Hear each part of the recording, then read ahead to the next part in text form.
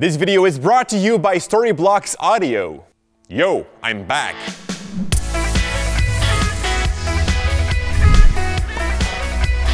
I haven't really been away, but I have been very busy lately as I'm working on an Adobe After Effects course. So that's why Janek took over, and he actually did a great job, and all the positive feedback that he got was really amazing. So he's definitely gonna do this more often. Thanks a lot for that, guys. So anyways, we are here today to have a look at Little Skies and his new clip, Real Ties. The majority of you guys voted to recreate 5 effects from this music video, because that's what we do with Copycat Friday. However, we decided to only do 3 effects as there is more work to it than it seemed, and we didn't want it to make an hour-long tutorial. But there will be a bonus effect, so definitely make sure to stick around till the very end. Now, before we can jump into Premiere Pro, we first need to make some rad video shots.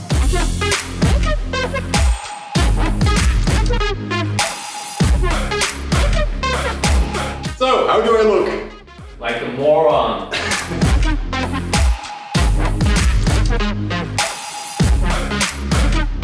We are in the parking lot.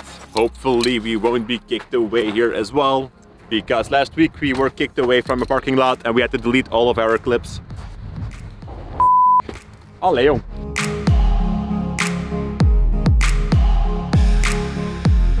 Alright guys, before we jump into the warmth inside, let's first thank our sponsor Storyblocks Audio. With Storyblocks Audio, you have access to an incredible library packed with music, sound effects, and beats. For a single price per year, you can download unlimited items from your growing library. And with that, you can give sound design to your films, you can create your own beats and all that kind of beautiful stuff. For more information, make sure to click the first link in your description below. Ah, Janek! Ah, no! Oh, this is cold! Damn it! Let's go inside!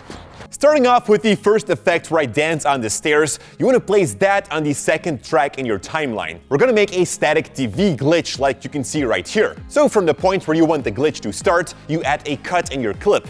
Go a second forward in time and add another cut. With the middle one selected, jump into the effects controls, opacity property, and click on the pen tool. Draw a mask around yourself and you want to try to be precise.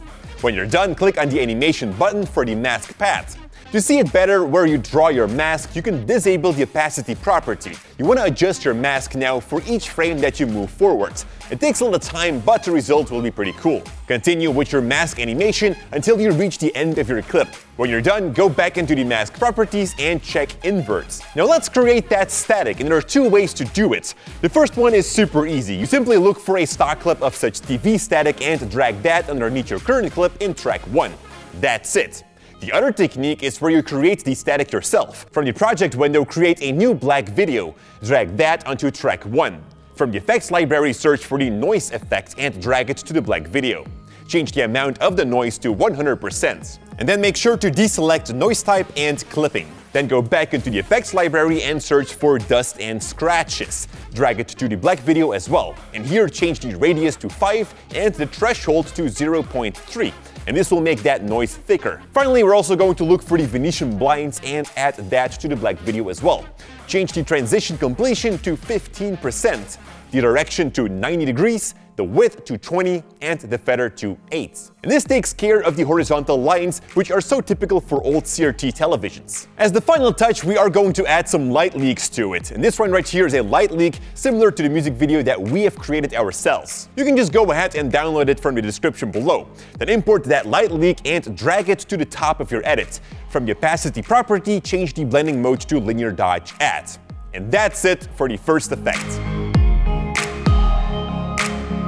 Music video effect number 2, and that is this overlay effect that we are seeing right here. So take the shot you want to create this effect on and put it in your timeline.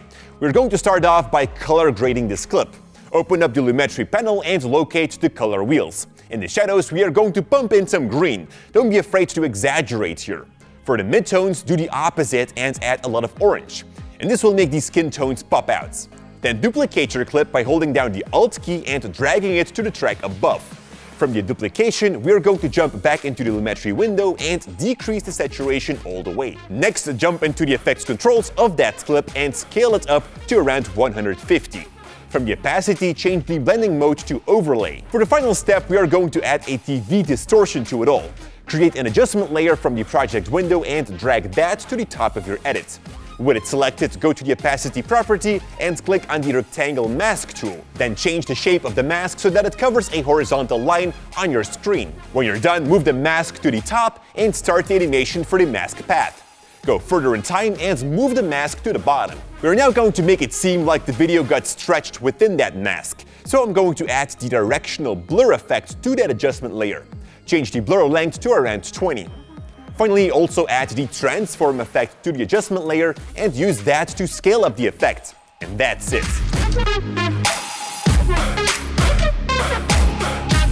Moving on to the last effect, or actually not, because there will be a bonus on the end, and that is this double sky effect right here. For this one, you do need to pay attention that you have enough room in the top of your shot and that the sky is even. So either you film at night when the sky is all dark, during an overcast day, or when the sky is all blue, but there can't be any clouds or lighting differences in the sky. Then place that shot on the bottom of your timeline and duplicate it to the track above. Then search for the flip in your effects library and drag both the horizontal and vertical flip to the duplicated clip. Then go into the opacity property and change it to 50% for a moment. And this allows you to see the clip underneath and push its position up to make the two skies match.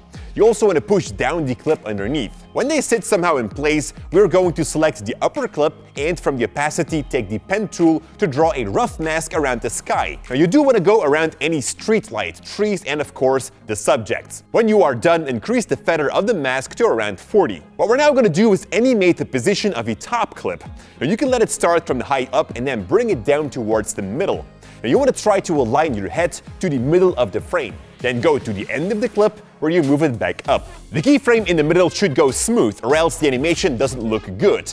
So I'm going to right click onto it, temporal interpolation, and then Bezier. Next up, do the same thing for the clip below. Start animation from the bottom and then towards the middle you overlap the two heads. And finally you move it back down. Also here, Bezier that middle keyframe. You can now go ahead and increase the opacity back to 100 for the top clip. Then go to the beginning of your clip and start the animation for the mask path. Over time, you want to change it so that the street lights seem to come out of the other clip. You could have also shot this from a tripod and then you didn't need to animate the mask like this, but we are recreating it like in the clip from Little Skies, so animating that mask it is. When you come around to your head, simply cross it with the mask. You don't need to create any special shape here. And when you're done with that, just lean back and enjoy the results.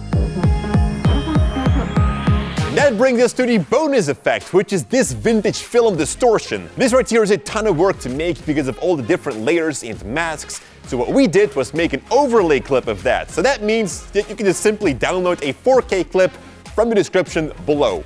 Then drag that downloaded clip on the top of anything you'd like, and with it selected, jump into the opacity property from which you want to change the blending mode to screen.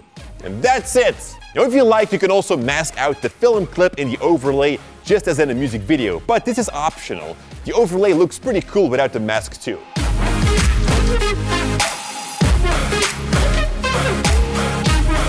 So that was it again for Copycat Friday. Let us know in the description below what we should recreate next week. Thank you so much for watching. Thank you Storyblocks Audio for the support. And as always, stay creative. Going to the office because we're done with editing. And I'd be flossing. Flossing. And now comes the rap part. Beat. Yeah. Boom, boom, boom. We're going to the office, yeah. I'm gonna montage everything, yeah. Effects here, there.